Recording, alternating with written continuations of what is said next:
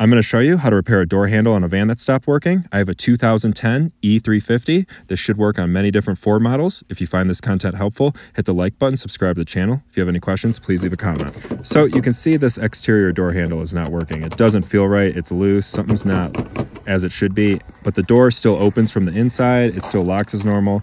So I'm not taking the door panel off. I'm going to assume everything works, but that door handle is definitely broken. So I open the door from the inside, and then I pop off this little plastic cover with my flathead screwdriver. Make sure not to lose it. Keeps the dust out. Then you get your T15 Torx bit and just loosen this up. It took quite a few rotations, about 5 to 10.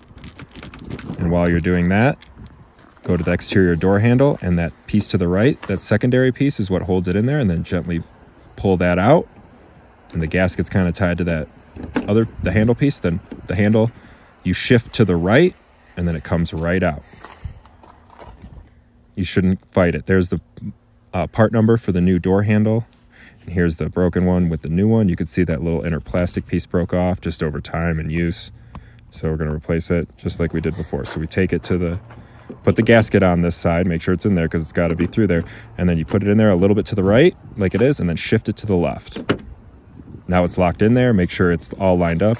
You can not line it, so line it up. And then put that secondary piece in and turn that Torx bit about 10 times to the right. You should be good to go. So be sure to put that little black plastic cover back on and test the door out.